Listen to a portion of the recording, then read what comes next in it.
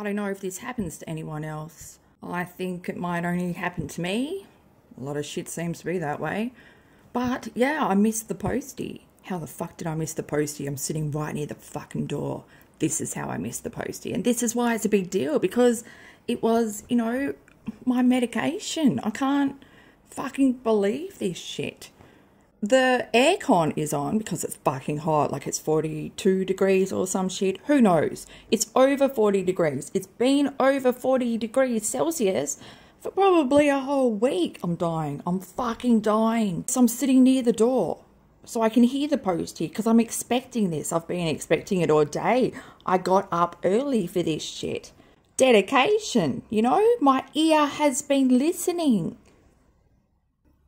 Yeah, so I got the aircon on because, hey, I can't live without my aircon because it's 42 degrees Celsius. Aircon on. I've also got my fan on because I need to blow the air back into my face because it's 42 degrees Celsius. And I'm a white girl and I'm melting. I'm melting into my fucking leather couch. I know I'm going to have to peel myself off. I got a notification that the postie said no one was home. How?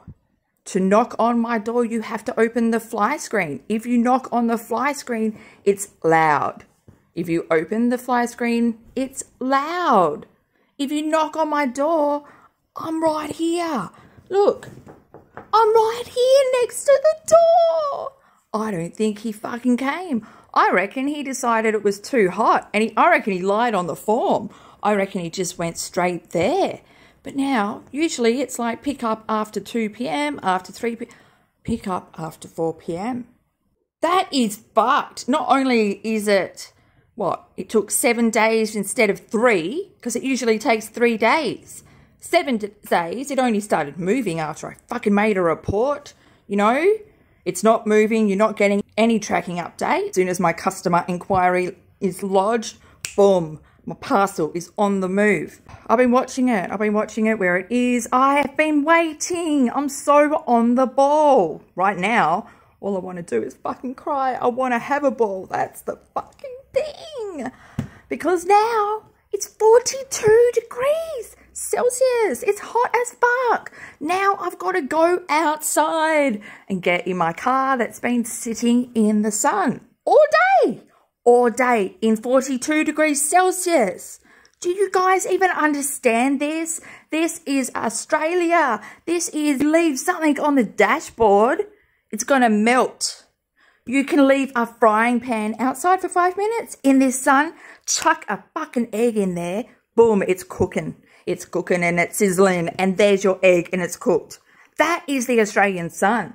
Especially getting into a car that is not parked under shade. It's taken the full brunt of it, you know. Oh my God, it's going to be so fucking hot on my fingers when I touch that steering wheel. Then get this, yeah, because a few people in a brothel, you know, how we have been keeping track of Miss Rona. Every time we go to a place, we scan ourselves in, logs us in as going to that place, and the government know, you know, wherever we've been going. Some people, you know, if you don't want the government to know or you don't want the app, just sign in. But yeah, this particular place weren't enforcing that. I wonder why, you know, why would no one want to not let anyone know that they were at this specific place?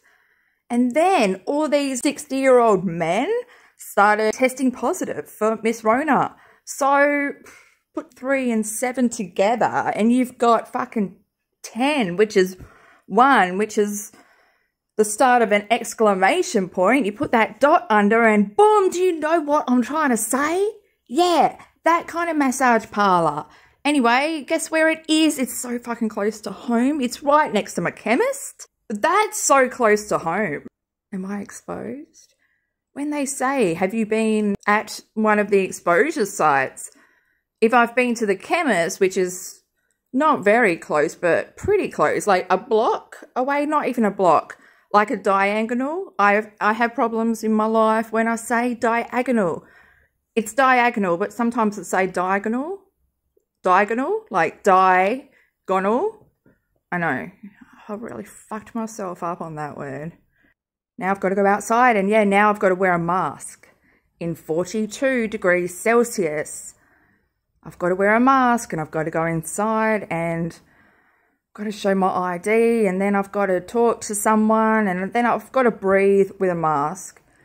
I'm claustrophobic. I can't breathe. And it's so hot. There's so much, the mask, like I could go through so much with the mask. Should I just tell you one thing? Okay, one thing. I have to wear my hair down when I wear a mask because I can't wear it up because the mask pulls my ears forward, and I really do think that this is because I don't have lobes. So the mask like has to pull it forward. It doesn't have a little indent to fall under. I don't think they make. Do they make masks for people that don't have lobes? Do people that don't have lobes, are you guys having issues with masks? Is it not working properly for you too? Are you getting a bit of pullage of the ear in the forward direction?